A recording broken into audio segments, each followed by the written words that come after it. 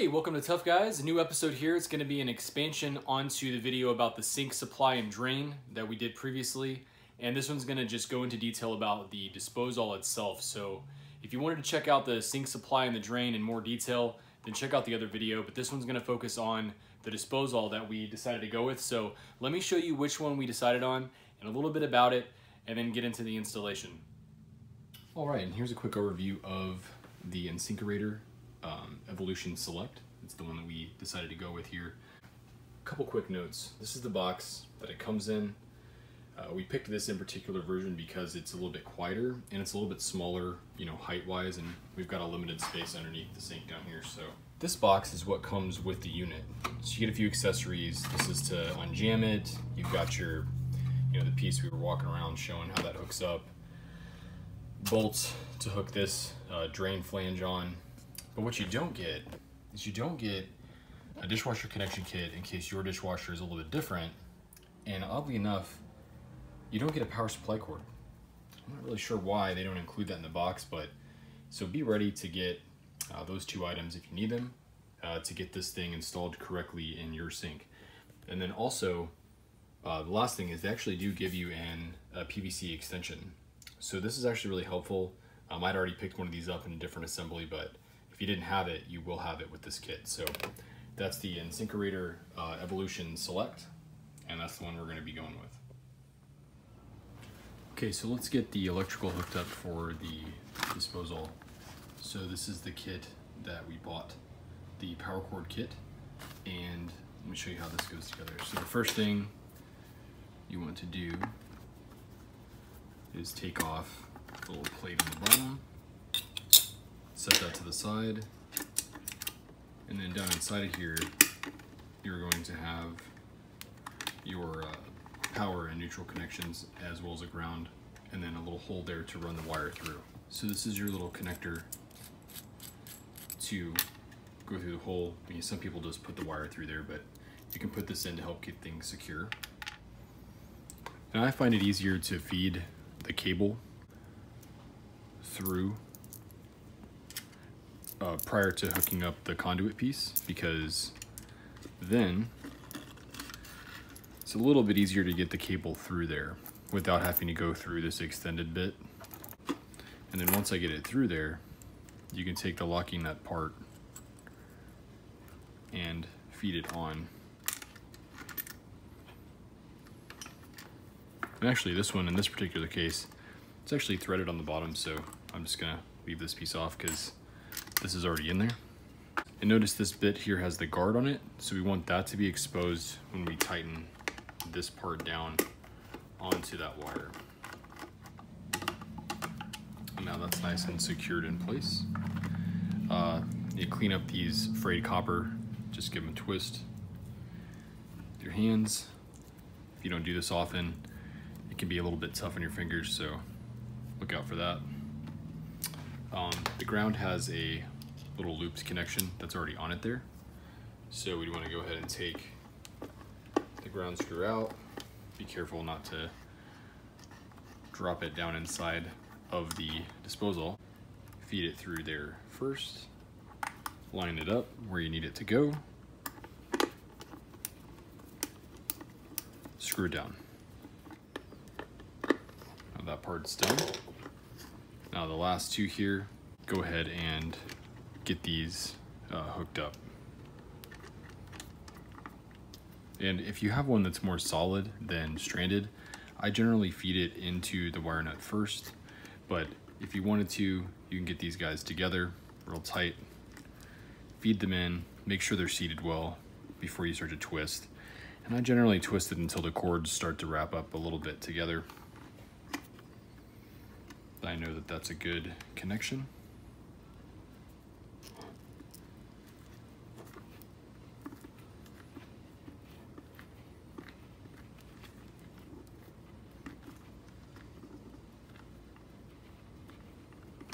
And there you go. So I'm going to put all this stuff back inside the bottom of this guy. And there's our little plate that covers that up.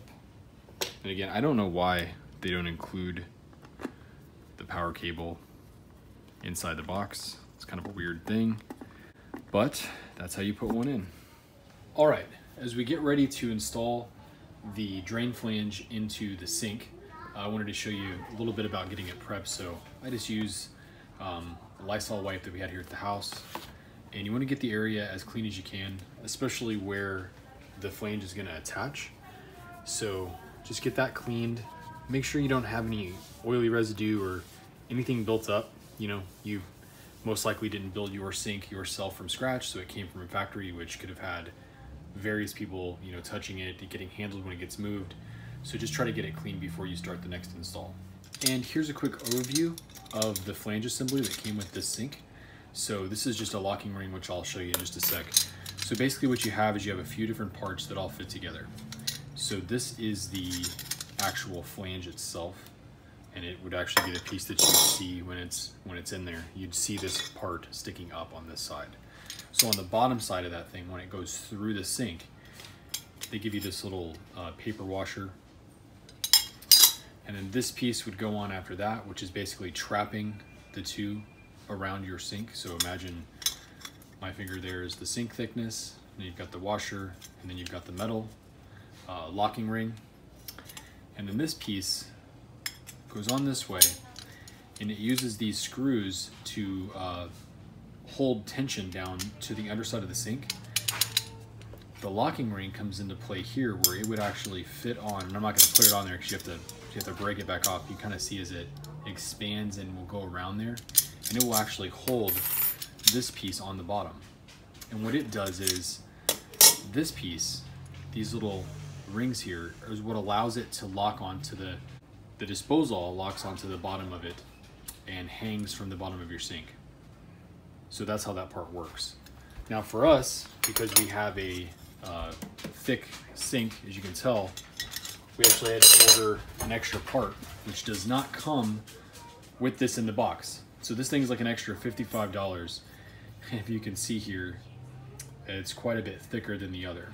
And the reason for that is because the thickness of the sink is thick enough to where when you're using the smaller flange, you can't get all the components on there, and the locking ring, it just pops off from all the tension. So if you have a sink like this and not a steel or copper sink, you're gonna have to buy one of these. The other thing I found is that, at least in our area here in North Texas, Home Depot, Lowe's, Ace, nobody carries this thing in stock. So we had to order it from Amazon. It took a couple days to get here, and like I said, $55. So this is the one we're gonna use for the install. Okay, to show you the part here with the plumber's putty. So a few bucks for one of these at Home Depot or any various hardware store. And let's see what we got. So kind of work a piece out of this. It's very similar to the consistency of something like Play-Doh.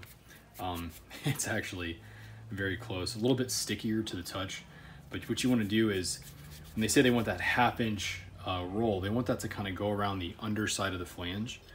So it's quite sticky. If you just start working it around, you'll be able to get a nice ring around there.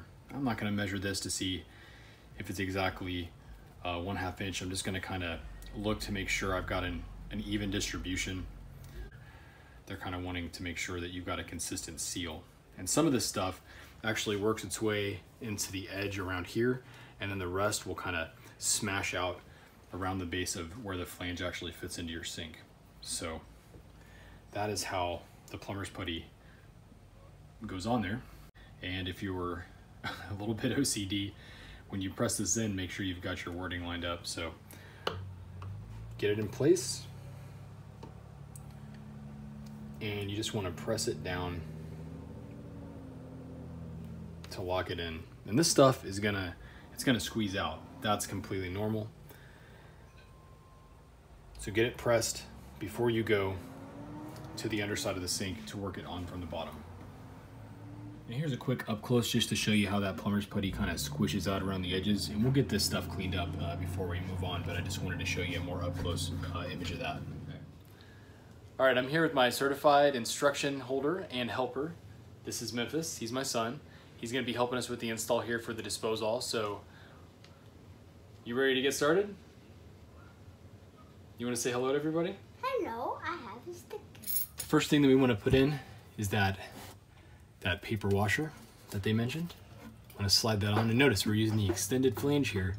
The other one would have only stuck out about an inch, give or take, which is not enough. The next piece that goes in place is the metal locking ring. And then the next piece, this one here with the screws, which has the flange that would allow you to mount your dishwasher. Not dishwasher, disposal. Maybe I'll put a counter on here to see how many times I say dishwasher instead of disposal. That might be a fun game. So then this is that locking disc. So we want to put this on there. Now, when I tighten these screws, that's what will press this piece up and tighten the whole thing together. And at the same time, it's going to pull down on the locking ring in order to spread this apart, which in turn pulls the flange down to the top side of the sink. So Memphis, hand me that screwdriver, man. Reach it up in here, all the way. There we go. Thanks, buddy. All right, so the first thing we want to do is get these screws tightened up. So let's go for that. Okay, just wanted to show that we've got this thing screwed in. And if you look really close, there's little notches on that locking ring, and you want to make sure that those are in there completely. That way it's locked in, and this thing is not going to move once that's the case. So very limited here, but I wanted to show you all how we've got that done. And my helpers are here. And Hank, the dog. And this is what you deal with when you're doing a remodel in your house and you have 2 kids and a giant dog.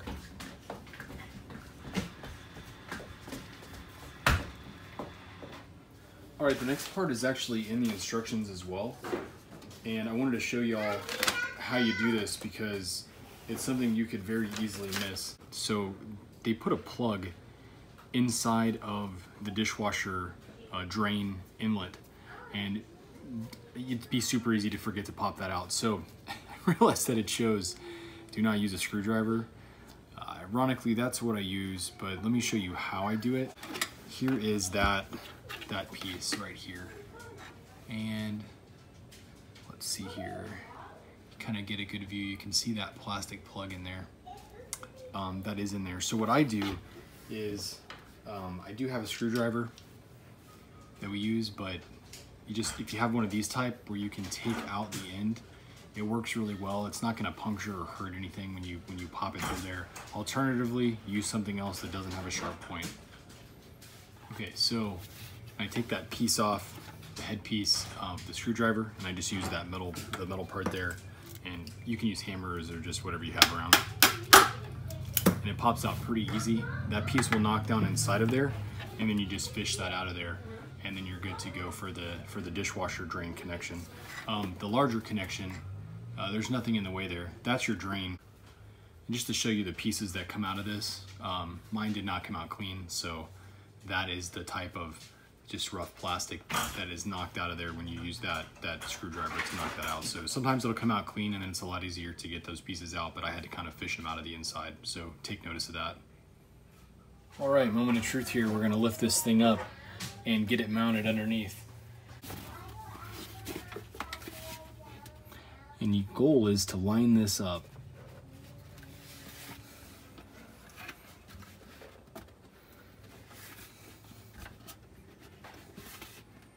All right, we want to get it lined up to where the direction of the drain is actually facing the direction that we're going to be coming down into our sink assembly. All right, so the first step is this piece here is your piece that hooks into the disposal and comes down and connects to your S-trap or J-trap, whatever you're using here to hook into your sink drain. So this is the guy that we need for right now. So this piece here also comes with a locking ring, and this little thing is just squeezed to loosen. And what that is it's gonna hook onto this loose piece here. So you want to feed it on first, kind of get it ready to go, and then as we get this in there, See if I can get this on the shot without blocking it for y'all. So we're gonna cheat a little bit, and I'm gonna grab onto this thing with the channel locks, and it's gonna make my life a lot easier.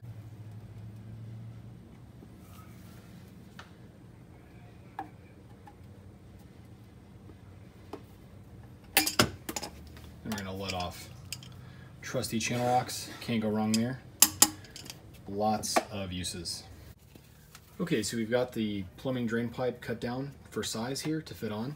But before we put this on there, if you notice there's some threads. So the first thing we need to feed on is the locking nut and the washer that goes with that. So you want the skinny side facing down towards the end of your pipe. Oh, I'm gonna put the nut on first. And now we'll hold that on there while you get the next part ready. Just like that. And you can see the washers on there. Same with up at the top.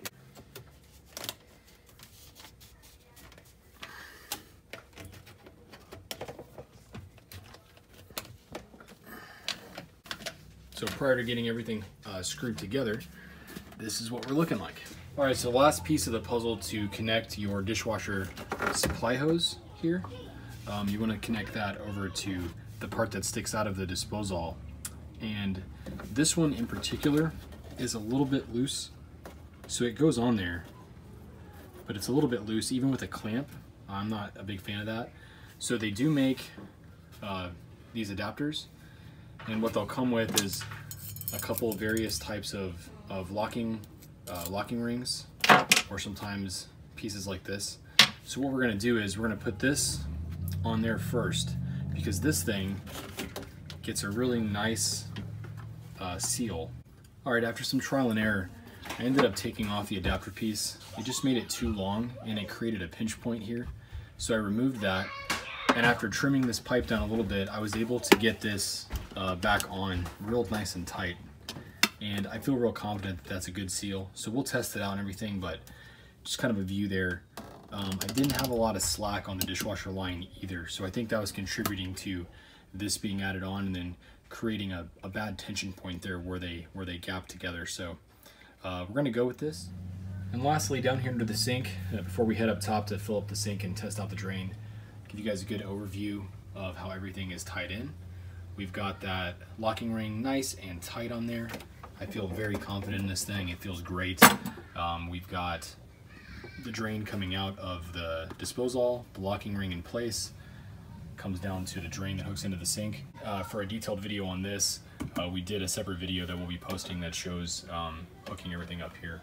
And if we can squeeze in, you can see how that locks on up here.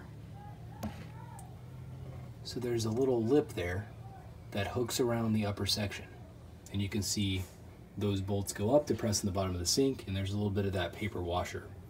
So I am definitely ready to get out from underneath this sink.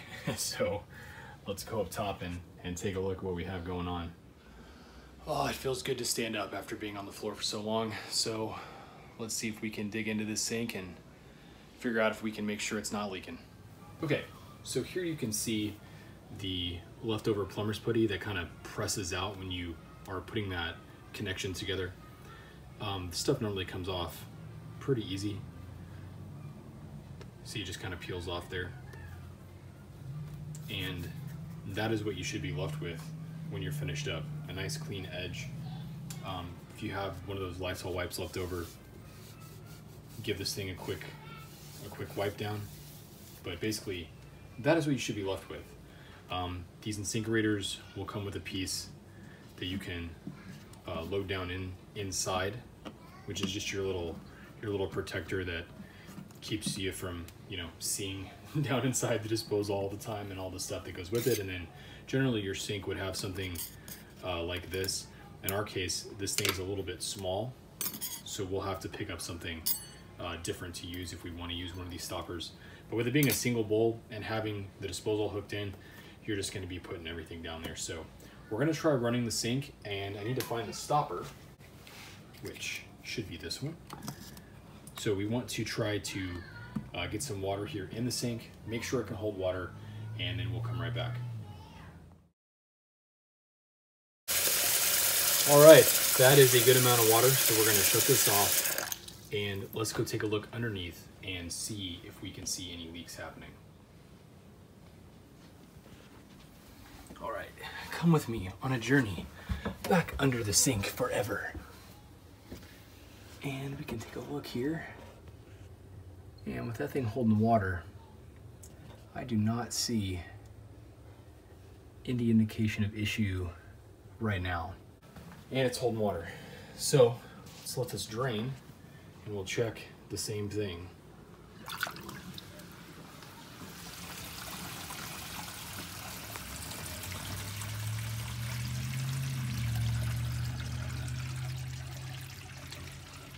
And it looks like, preliminary, we might have what they call success. All right, last step, we've got this thing hooked up to power. There's that nifty power cord that they're kind enough not to include in the box for you. Over here, these are some cord whips that, again, on the video of us hooking up all the plumbing, we'll show you why we did that. It makes it very convenient here. And then up on the top, we don't have our backsplash in, but my wife is going to turn on the switch and make sure it doesn't work. Sounds like it's working. All right, thanks everybody for watching this video on hooking up this Insinkerator disposal. It was fun at times, struggling at other times, but still a really good experience, and hopefully it helped you guys on your own DIY adventure hooking one of these things up. So channel lock plug, get some if you don't have some, and if you love our video, like and subscribe to our channel and hit the notifications, that way you can get notified when we post new videos up. We're gonna try to get everything set up on this new Instagram TV and try to post some videos there as well, but YouTube's gonna be where we are, so any support and love, and leave comments. Let us know how we did, and if you think we did anything crazy, let us know that too. But anyways, thanks for watching, and see you guys when we start the next project.